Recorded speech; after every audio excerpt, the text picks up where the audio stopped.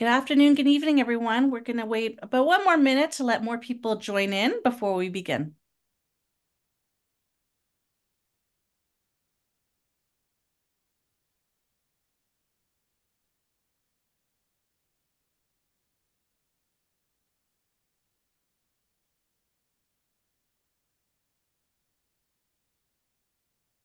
Okay, good afternoon and good evening, everyone. Welcome to the Ultimate Egypt webinar. My name is Julia Wong. I am the Marketing Director for Wild Women Expeditions. And before we begin, I'd like to do a land acknowledgement. I'd like to acknowledge that as a Canadian company, we are thankful for the opportunity to create, collaborate, play, and work on these lands, which are known today as Canada. From coast to coast to coast, we acknowledge the ancestral and unceded territory of all the Inuit and Métis and First Nations people that call this land home. So a little bit of a housekeeping tonight. We have our adventure experts with us, and they will be running through what you can expect when you travel with us on our Ultimate Egypt trip. At the end of the webinar, please feel free to start putting in any questions that you may have into the Q&A box. They will be answered either during the presentation or at the very end. This webinar is being recorded, so it will go live. We'll put it up onto our YouTube page when it is ready tomorrow. So if you do have to hop off, please feel free to do so, and we will send you the recording. All right. And so with that, I'd like to introduce our adventure experts. Today we have Franny Bergschneider, who is our Program and Operations Manager, and we have Caroline Owen, our Community Engagement Manager. So I will let the both of them introduce themselves. Hello, everybody. I'm Franny Bergschneider. I work for Wild Women as the Global Program and Operations Manager. I work behind the scenes on the program. And I was lucky enough to be in Egypt in the fall of 2021, which was amazing. I'm so excited that I get to talk to you about it tonight because it was truly a life-shaping journey. And here's Klein. Thanks, Franny. So I'm Hello. Caroline.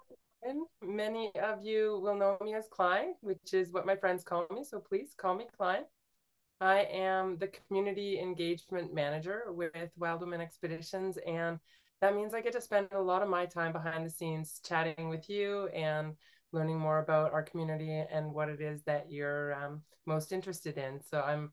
And I also just returned from Egypt a couple of weeks ago, I guess a month ago now, and super excited to share with you all about the trip while it's fresh in my mind and the sand is still between my toes.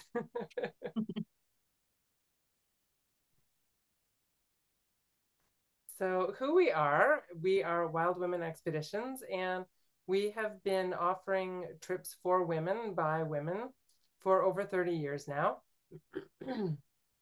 And I've been working with Wild Women for the last over 20 years, started as a guide and have played a lot of different roles in the company. And one thing that hasn't changed over the years is that we always strive to create a safe space for women in our trips, where the group dynamic allows women to thrive and to shine and to really be themselves, sometimes in a way that we're not able to in our own lives. So we have this space where we get to really be ourselves and make connections with one another. And of course, with nature, that's the wild part. And with local culture, so getting to know the places that we immerse ourselves into through our tours, like the one in Egypt.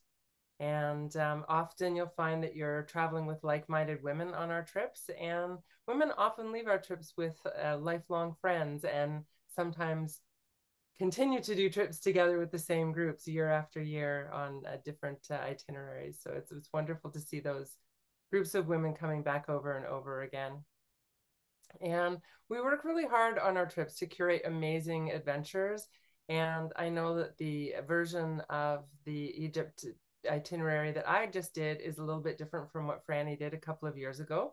because we're always taking your feedback into consideration and making the trip better and better and better each time. So I have been on the best version of the Egypt trip that just happened, and we always do really appreciate your feedback. So thank you for that, and looking forward to sharing a bit more about Egypt with you and some of the temples and the other things that we saw along the way. This is a photo of one of our lovely guides in Egypt. Her name is Yasmin. And each of our guides on our Egypt trip is an Egyptologist. So they've been to university to get a degree in Egyptology, and they're the most amazing storytellers I've ever had the privilege of being around. The guide will be like a mother goose, and all of the wild women will be like little goslings. And the guide, because Egypt has such a vast and expansive history and such a vast storytelling mecca with all of the gods and goddesses and pagan worship, the guide does such a beautiful job of layering different stories, different pieces of history and different stories to really layer and add depth to your experience and to slowly integrate these pieces of information that are there in the tombs and the temples, and they slowly become part of your consciousness. I felt at the end of this trip that I had been to Egyptian University. So yeah, they just really do a beautiful job of bestowing their wisdom in a very beautiful storytelling manner. And the trip starts in Cairo. Here you can see this beautiful woman in front of one of the pyramids of Giza. And what I love about arriving here to this destination is that the pyramids are sort of this mystical idea that we have in our head. At least I have since I was a kid, and landing there and seeing them in reality in person was my wildest dream being manifested in my reality, which was an amazing feeling. And they're part of old Egypt. So these temples go back to minus 2500 BC, which is like 4,500 years ago this was built. And the kings or the pharaohs in this time, their life was spent preparing for their death, to immortalize them in their death. And these temples were built above ground, and in the center, the pharaoh would be immortalized in the middle of the temple or tomb. And so you have a really beautiful experience at the temples, and you even get the opportunity to go inside should you wish and explore. You also get the opportunity to climb onto a camel's back should you choose and have a little camel ride. So I love this photo because I feel like it represents such joy, and I feel like all these women had their wildest dreams come true in this photo. So I love it so much. After the pyramids of Giza, then we make our way south to a place called Luxor. So you might have heard of it. It's the place where the Valley of the Kings and Queens are, and it's the place where the temples of Karnak and Luxor are. So this photo here is a temple, either of Karnak or Luxor, and the temples are a place of worship. So the ancient priests and priestesses would have been the occupants, and they would have created a place of worship and a place for people to return to celebrate or have their pagan rituals where they worship the gods and goddesses of the time. And each temple would have been dedicated to a specific god. Yeah, so and then you can start to imagine, you can see how on these pillars here, there's carvings on the wall, and these temples are so old that they actually used to be painted, but the paint has worn off, and we'll see some of the paint that is still exists on some of the tombs that are below ground, but these ones that are above ground have lost the painting. You can see here, just behind this hat, if you go up, you can see that there's a little bit, the bird is kind of colored a little bit of a blue color. So you can see sort of how there's a little bit of color, but we put this photo in just to illustrate how important that guide is. She's really guiding you along in these temples and tours and taking you on this magical journey, bringing the gods and goddesses to life, bringing the history of Egypt to life. Yeah.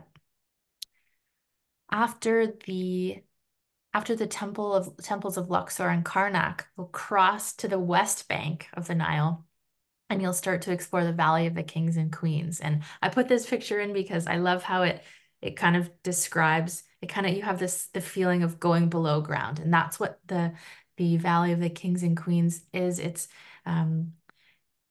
after the period of the pyramids, then between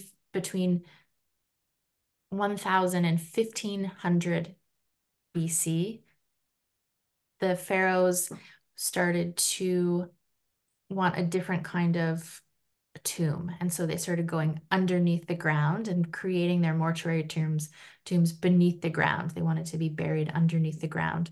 And their life was still preparing this underground tomb because a very big complex. A lot of them were like mazes of sorts, and all of the walls and ceilings were engraved. This one, you can't see the engravings on them, but a lot of them had the engravings. You can see some of the engravings here. So whoever is buried in the tomb, they would have had their story depicted in the hieroglyphs along the temple walls, or the tomb walls, excuse me. And here, what I love about this photo is you can start to see the colors that would have been on each of the hieroglyphs in the temples or the tombs, and how the story comes together. There on the left, you can see that is likely a story of a god, like the god Horus, because you can see that bird head on top of his body. And then perhaps as you move right, you can see that perhaps that's the pharaoh, second from the left.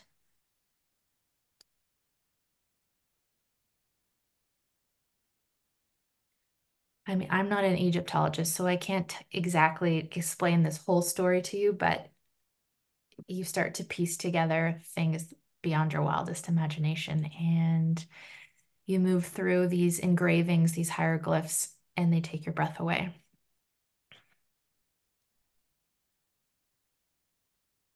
You get to the end of the tomb complex, and there is ultimately a sarcophagus waiting for you. This sarcophagus here is a replica because almost all of the sarcophaguses were looted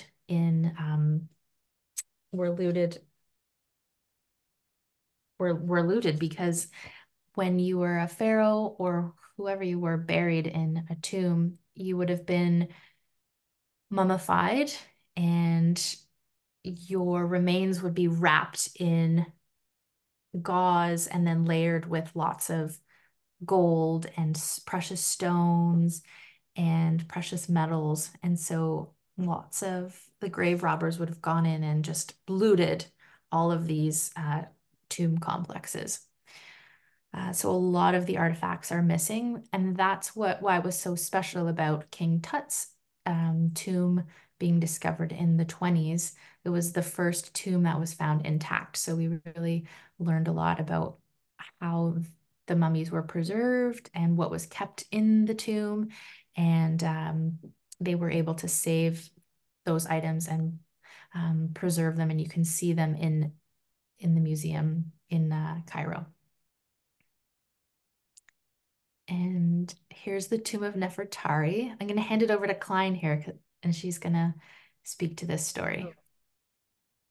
Yeah, so the tomb of Nefertari is interesting because it's in the Valley of the Queens, and the Valley of the Queens and the Valley of the Kings are in slightly different areas. And when a king, as Franny said earlier, when a king was living his life, he was always preparing for the afterlife. And so they had the tomb from the time that he would have been born, and they're gathering the precious metals and jewels to go in the tomb. But usually for the queens, once they died, then they would prepare the tomb. So they were much less elaborate as a result. But Queen Nefertari, she was the beloved wife of King Ramses II. And you can really see that she had a much more status in ancient Egypt than many of the other queens. So her tomb is considered to be the most well-preserved tomb of all of them. And this is on the right side, just one of the graphics from that tomb. And you can just see the vibrancy of the color. And this is, I think, about 3,000 years old. So the tomb of Nefertari is actually in the Valley of the Kings and Queens. You get a ticket and you can choose to go into 3 different tombs. But for the tomb of Nefertari, you actually have to pay extra to go into this tomb, and you can choose to do this if you like. There's time for that. But the reason is because it's so well preserved, and they want to keep it that way. So they really want to limit the number of people that go in there, and they've got it all climate controlled. And you can just see how incredibly vibrant it is. And that's because of the limits of the number of people. And there's a limit of how much time you can spend in there as well. I think it's 10 minutes or something like that. But we were just treated with an absolute eye full of these sorts of images. So I believe this is the goddess, I believe it's Isis on the right, giving the symbol of life to Nefertari to sort of welcome her into the afterlife. That's how I interpret the story. And again, I'm also not an Egyptologist. And Yasmin, who was our guide, shared so much information with us. And like I said, I just got home, so I'm literally still absorbing and processing the whole experience. But this tomb, just like the others, you go down deep down into the mountain, and you just find these incredible drawings and paintings in there. So that's Nefertari's tomb. I love that. I love that you're still processing it as well. It took me a really long time to process my experience as well. And I can remember calling my mom when I was on my trip and saying, "Mom, I can feel my consciousness expanding." It was such a trip of immense growth. It was amazing. It is amazing. And just it's so humbling to be in the presence of this work that we've heard about all our lives, as you said, since we were children, and the hieroglyphics and the importance of that, of the writing and the Rosetta Stone where it was all laid out, and to see these things is really, it's almost, I would say, overwhelming, and it takes some time to process. Yeah, I agree. It feels like you're not in reality when you're there. You're in a dreamland. It's true. So special. Mm-hmm. Here's another really special tomb in the Valley of the, well, it's technically, it's a little bit unique because it's the mortuary tomb of Hatshepsut, who was the first woman pharaoh of the Egyptian reign. She was one of only 3 women to ever be pharaoh in the history of Egyptian pharaohs. And she was a very powerful woman. She ruled and created a lot of progress and change and industry for her people. And this, as we said, this was her mortuary tomb. And it's quite amazing to be there and to see the infrastructure that she had created, the vision for her mortuary tomb. And as you explore it as well, there's different and very beautiful stories being depicted that your guide will share with you as well. You know, something I found really fascinating about this particular temple and many of the other temples is that for many years no one really cared about the temples, and so because it's a desert landscape, the sand had come in and three-quarters covered most of the temples that we see on our tour. They were just, the tops of them were sticking out, and great crews of people were brought in to clear the sand away. So at one point, this temple was almost entirely under the sand, and it was cleared away, and um, as many of the temples that we see are. And it's just amazing to think of how no one really cared for a long time, and then they kind of came back into interest and became cleared away and sought after once again. I love that. And it's interesting to think how if if this temple was buried under sand, it's interesting to think about the other stuff that was completely covered that we're still missing. I think that our guide said that the temples were recovered and the tombs, a lot of the tombs were recovered, but they haven't found evidence of palaces. So where the pharaohs would have lived, there's just no evidence of those complexes. So those complexes are just buried under the sand somewhere for us to dream about. I love that. This is a photo of the temple of Horus, the temple of Edfu or Horus. And as we were speaking about, the temples are the places of worship. So the priest and priestesses would have been the keepers of the temple, and each temple would have been kind of dedicated to a specific god.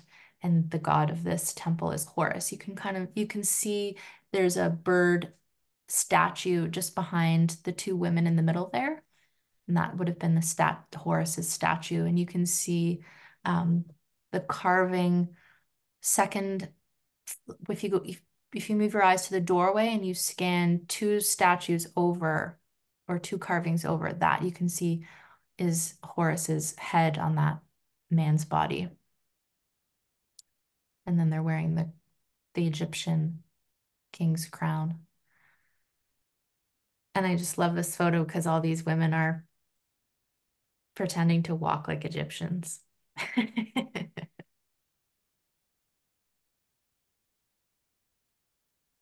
And here's Abu Simbel. So this was my favorite temple that we explored. I loved how we woke up very early in the morning. Actually, we experienced it the night before in a light show, which I think you did too, Klein. Yeah. And then we went to sleep and we woke up very early and arrived just as the sun was rising. And as you walk towards this temple complex, you're arriving from the left and you can't see the front of it. You just see this mountain face. And as you're walking along the path, the angle starts to change and you start to see Ramses, one profile of Ramses. So this is King Ramses' temple here. You see one profile of Ramses, and then you come across, I guess the second profile is broken, but then you get the third and the fourth, and it's such an epic view to experience and access very early in the morning. We were there and there were not really any other people there at that time, which was really special as well. And we well, right beside it as well, as Klein was mentioning, the wife of King Ramses is Nefertari. And so right beside Ramses' temple there, you see Nefertari's temple. And so this is just a depiction of the power of King Ramses, or the pharaoh. If his wife was able to, if he was able to secure his wife and his wife got a temple of this size and this ornate, with these ornate qualities, that was a representation of both of their power and presence, as well as the location of the temple here is just on the Nubian border. So if you can imagine you were an invader on the Nile and you were coming into Egyptian territory, and this is the site that you see on the side of the Nile, you might think twice about returning from where you have come because of the example of such power here. Klein, did It's you hard want to to? get a sense of the scale here, but if I you know it look into the is. scale, you see the doorway. And that doorway, I would say a person would take up maybe 1/3 of that doorway.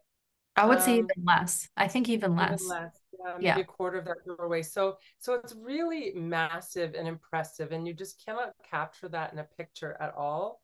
And for me, one of the most amazing things about these two temples is they're built into the sides of mountains, but these mountains were actually in a slightly different location originally, and they were moved piece by piece, carefully cut apart and moved when they put in a dam that flooded the Nile. And these were in danger of being lost forever under the water. So it took years literally, and a lot of engineers and a lot of thought into what are we going to do? Are we going to build a dome over these and have them visible under the water? And they decided in the end to move them.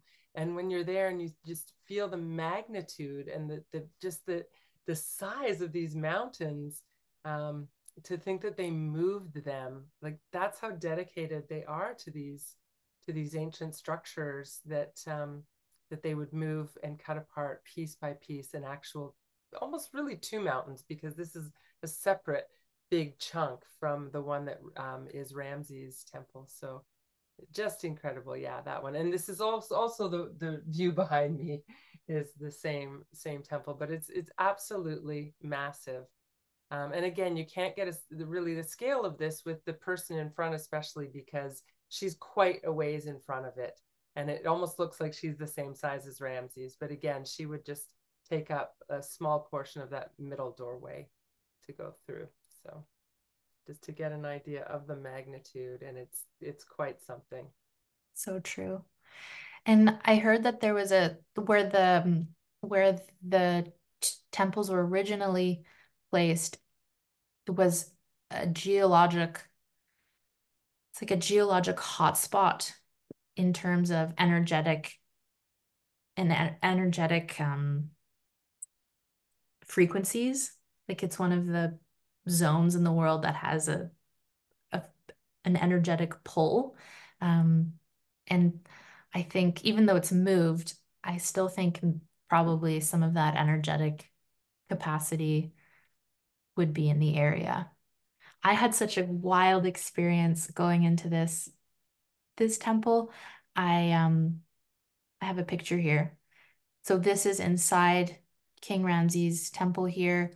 You can start to sort of see the scale of it a little bit more here because my body is there in that picture. And you can look up on the ceiling and you can see how really every area of exposed rock is carved and painted. But walking into this temple, I had an energetic experience that it was like I was karate chopped in the head with an energetic wave that opened up all of my chakras. And I just walked around this temple basically bawling like a little baby because it was just such a special feeling. Um, and yeah, it was a really nice moment. Another woman who I connected with on this trip had a similar experience, and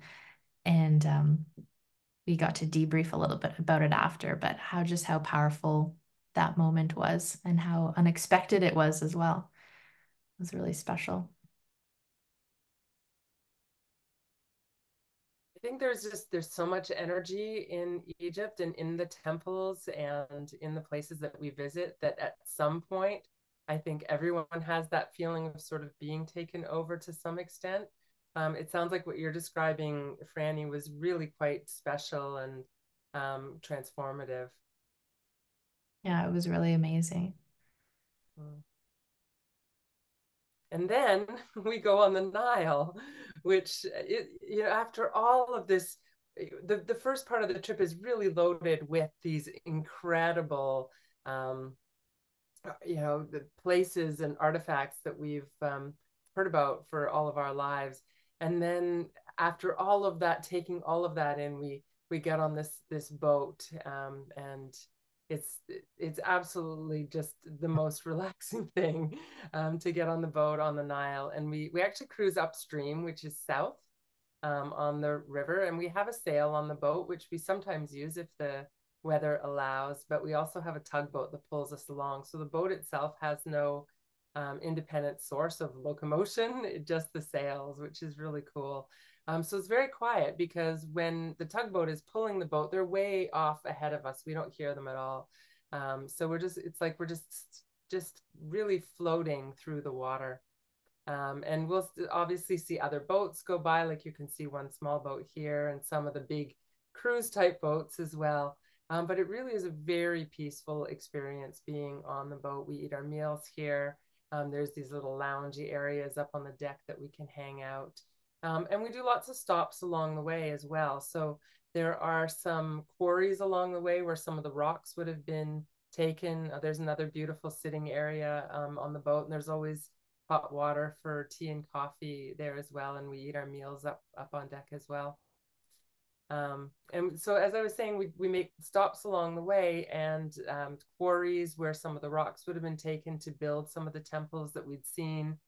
So we get to kind of see all of how all the pieces fit together as we go. Um, I love too on the Dahabaya on the boat here, how when you look over the edge and you look at the skyline, it's such an iconic skyline, and you feel like you're out of time again because you could be in the present moment, but you could also be with Agatha Christie her in her book, and you could also be 1000 BC. You could be with Queen Cleopatra. It just so feels so timeless, which is amazing, and adds again to that kind of dreamlike experience, I think. And in this part of Egypt, there's not a lot built up along the banks of the Nile. So you really are going through this kind of pastoral um, landscape and atmosphere as you go along the Nile. So it's not like it's city after city after city, as we're going, which is also really nice change after all of the temples and the tombs. This is what one of the rooms would look like on the Dahabia. So it's single beds, two to a room, and it's quite comfortable. There's electricity and plugs and all of that. The generator does go off at night, so you don't want to leave your phone charging all night long because nothing will happen after about 10 p.m. But through most of the time that we would ever want electricity, it's available to us, and hot showers and the whole bit. It's really quite deluxe. And these cabins are down underneath the deck that we were looking at earlier. And so one of the stops that we make along the Nile, and this is me with the morning sun in my eyes, and Asma, who we visited, and so Asma came onto our boat pretty much with first sunrise. She's a busy woman, and she led us along the bank of the Nile to her little village, and we got to spend some time with her. And a friend of hers did some henna on our hands, which was lovely. And she showed us around her family home and really talked to us about what life is like. So this is in the courtyard of the family home, and it's her mom sitting down. She would be the third from the left, and then Asma is second from the right, and some of the other ladies, and it looks like Zainab maybe on the left there.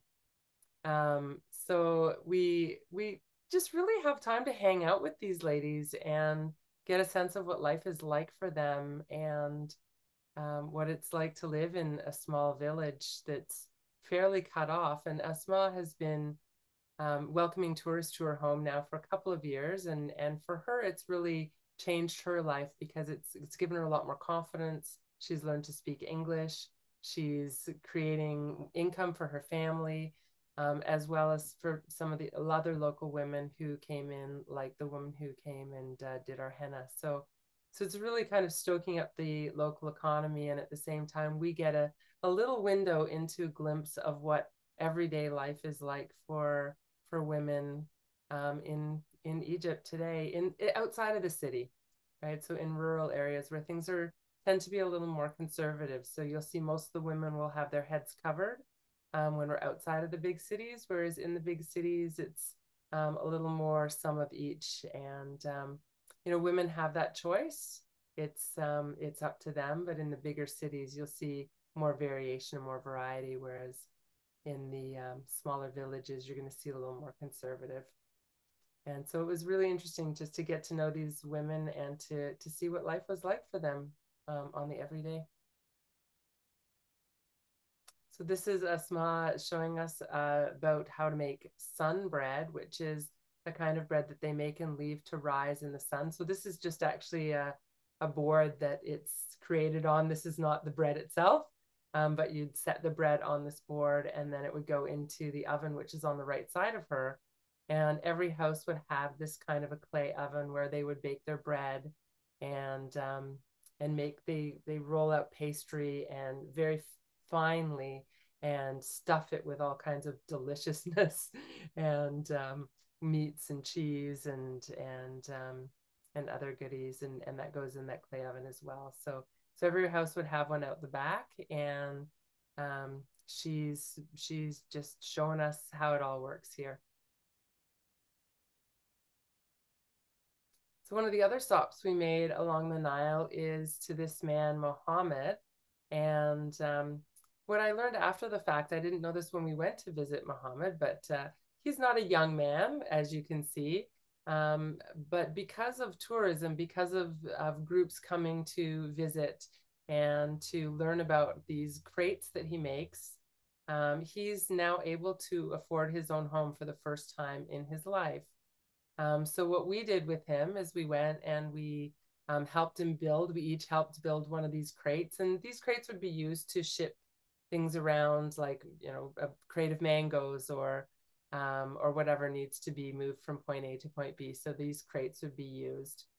And he works at lightning speed. It's amazing. And if you look into the back there, you can see this whole pile of crates. But what you can't see is on the other side of him, on the right side behind his back, there's another massive pile of crates.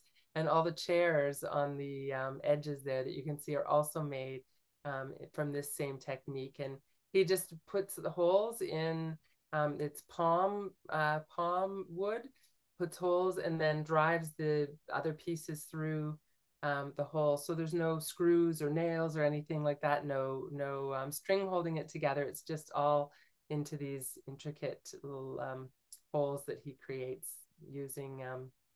It's kind of like he uses a measuring stick, and so they're all exactly the same, so they can stack up. So we visited him, and this is one of the women from my group, and they had just high-fiving each other with having just finished made this box.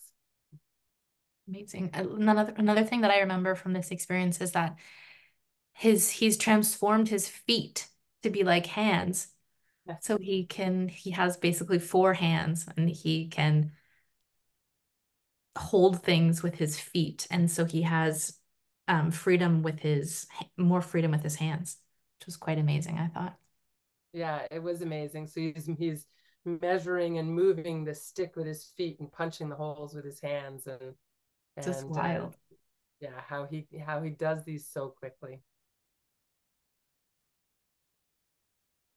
Oh, this was another really lovely experience, and our group was the first to take part in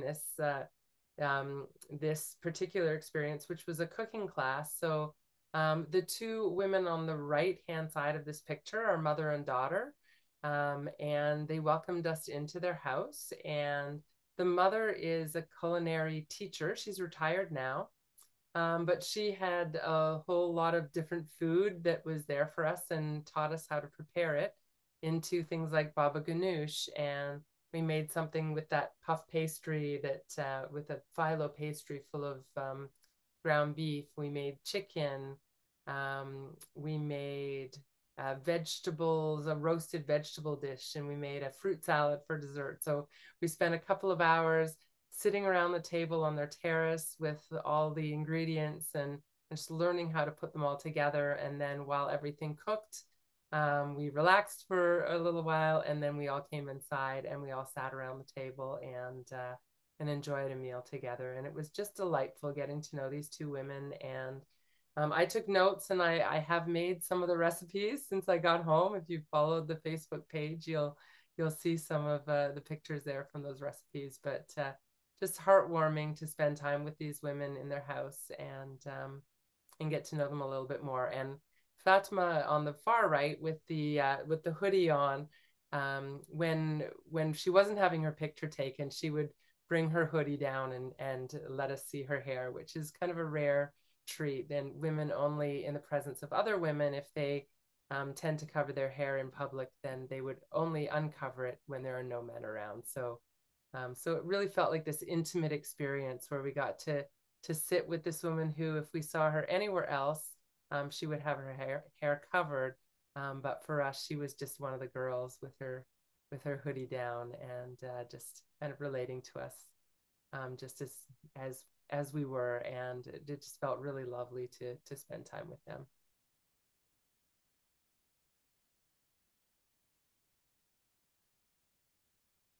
Thank you both for walking us through the Ultimate Egypt. It's I loved all your storytelling. As we wait for questions to come in, because I don't see any right now, one question I did have was if you could let us know what the average temperature would be and what we can expect on this this trip. Yeah, I can speak to what it was like when I was there. And for Wild Women, we tend to choose the times of year where the weather is best for our trips, no matter where they are in the world. So avoiding those times when it's really, really hot there. And I can imagine having been there when it wasn't so hot, because there's not a lot of shelter, right? Around some of these places, that the sun could be quite intense. So I would say, now I'm not so good with Fahrenheit, but in Celsius, it was sort of low to mid 20s, which I think is around 75, 80. Correct me if I'm wrong, either of you, in Fahrenheit. And those were daytime temperatures. And then at night it would cool down. So it might get down to say 15 degrees, in that range for the evenings. And which would be about, I think, around 60 degrees Fahrenheit. So in that 60 to 80 degree range for the time I was there. And I think that tends to be around where we sit on our trips. But maybe, Franny, you have a little bit more info about that. That's what I found too. I was there sort of at the beginning of December, and I stayed longer because I had I celebrated Christmas there with a friend from university, and I found the same thing. Like during the day it was warm but not too hot. Because you're walking around and you're active, you do get a little bit warmer, but it's not overwhelmingly warm. And then at night I found it quite cool. So I brought a pair of wool tights, and I would often layer them underneath my like linen pants or under a dress or something like that. And I had a sweater. Yeah.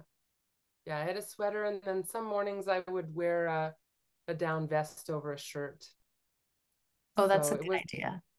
yeah, Yeah. it could be a bit cool in the mornings and evenings, but very pleasant, not too overwhelmingly hot during the days. Great. We had a question about whether or not it's possible to pay a single supplement for a single room on the board the boat.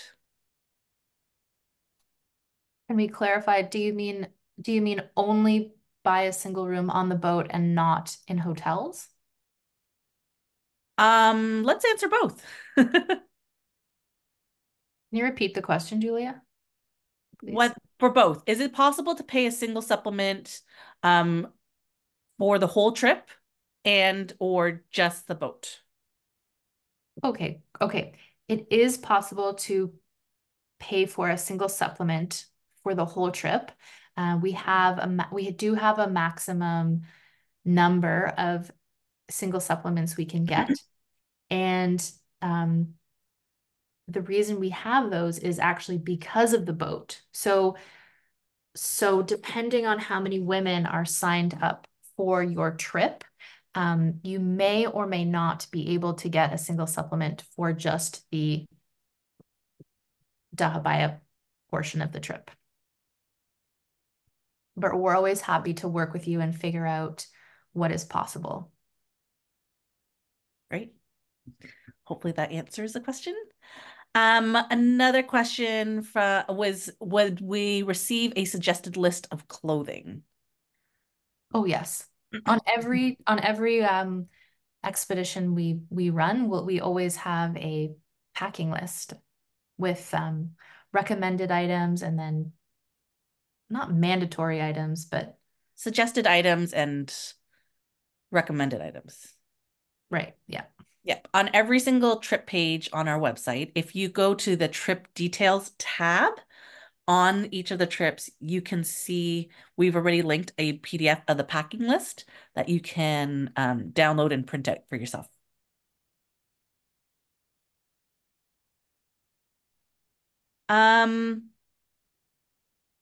Someone would like to know if we are planning any other itineraries or sites for someone returning a second time. Okay, I dream about going. This trip was probably one of the best experiences I've ever had in my whole life, and I keep thinking that I want to go back, and I think you could go back. And to be honest with you, I think you could do the exact same itinerary, which it wouldn't be the exact same because, as Klein mentioned, we've just changed we've upgraded the itinerary from what it was last year to how it is this year. So we added the cooking class that Klein is talking about, and we added an extra day or two to kind of create a little bit more spaciousness in the itinerary. And we really enhanced and made it the best trip possible. But even if you were to do the same trip in Egypt twice, you would go into a temple and you would hear different stories, and you would like, depending on the guide who is showing you around, you would see a different side of the temple or you would hear a different story. And so you would just learn more and more. Those layers of the storytelling would become apparent. And the other thing I think too is that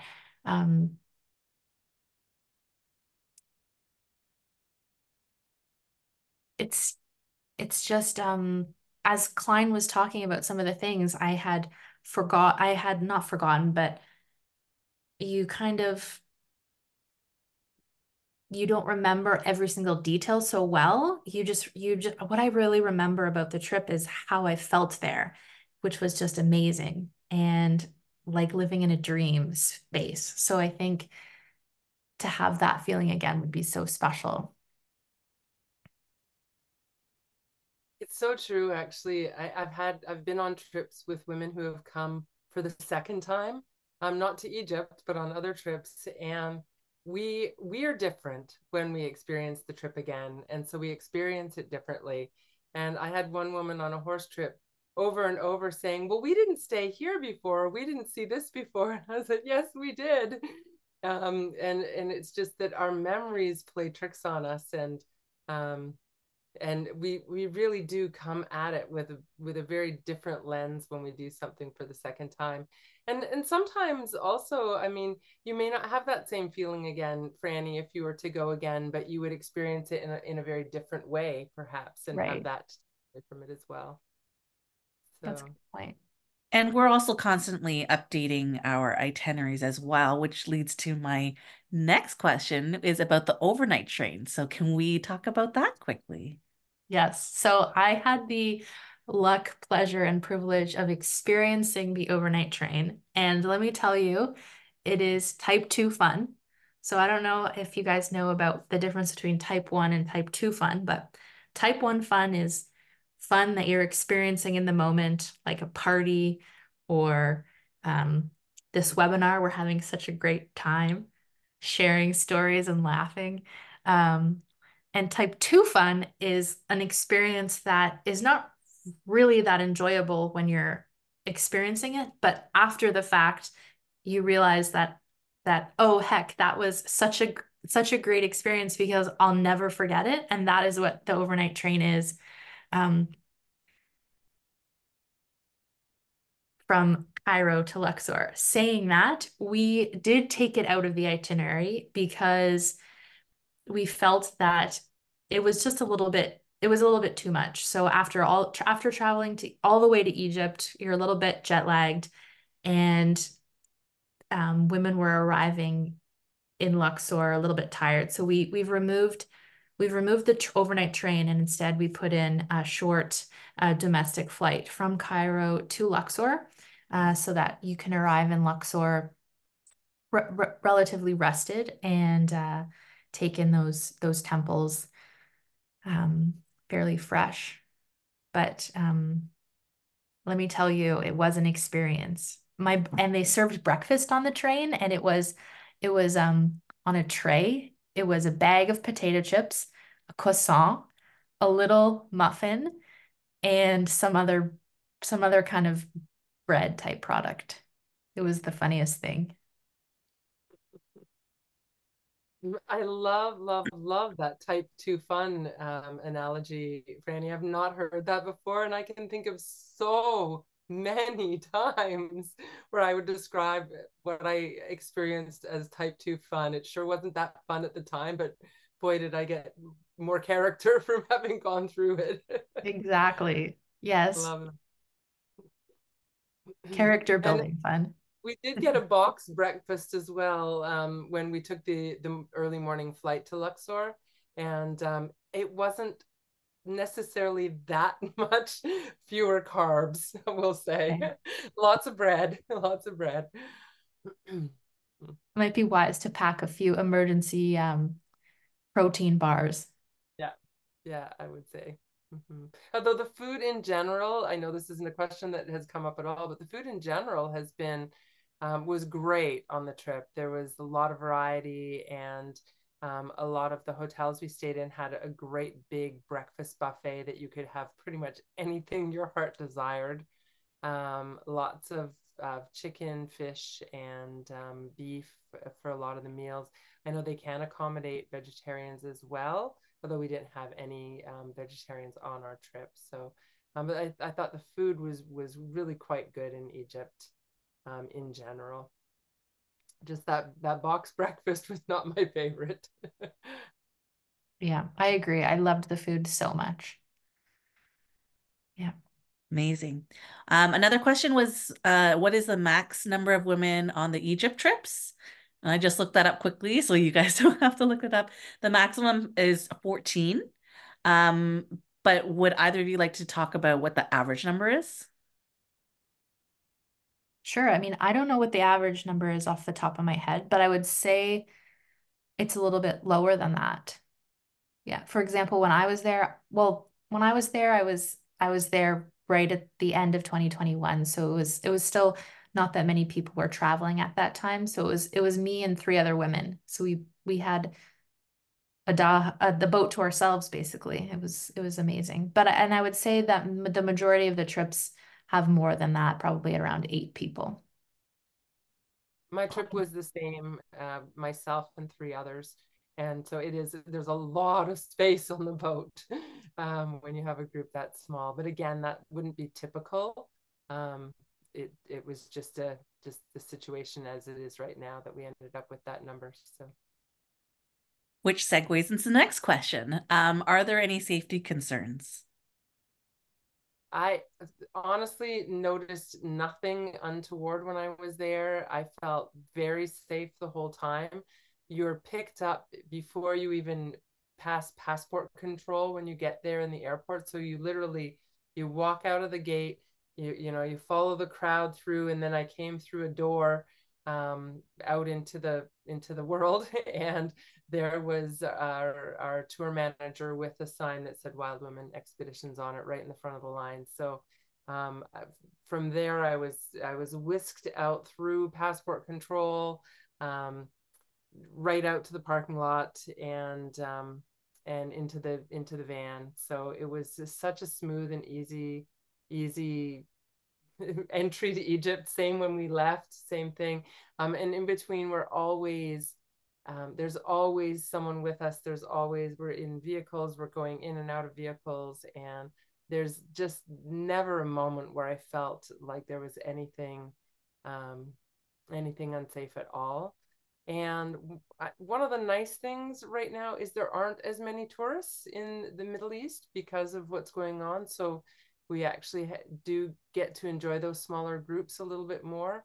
And Egypt is considered a safe place. There aren't travel advisories to Egypt right now. So if you're thinking about going, now is actually one of the best times to go. Yeah, after COVID was a good time as well for that same reason, but now is another great time to go. Great. We have one more question that I can see right now. Oh, a couple more, but let's ask this one first. For guests, do they offer gratuities to the women's who are offering their homes that we visit? And I think I can mention quickly on our website per each trip page under the trip details, we do talk about tipping. And for this particular trip, we do give guidelines for tipping for per traveler per day for the staff on the Dahayaba, and then for our Wild Woman Expedition Guide. But can either of you talk to whether or not anyone tipped any of the local community members that we visited? Go ahead, Franny. On my trip, the guide took care of all of the extra tipping. So we only had to tip our main guide, our driver, and our actually, we didn't even have to tip our driver, but we could if we wanted to because they were with us for a large chunk of the time. And the folks on the Dahabia. Yeah, that was the same for us as well.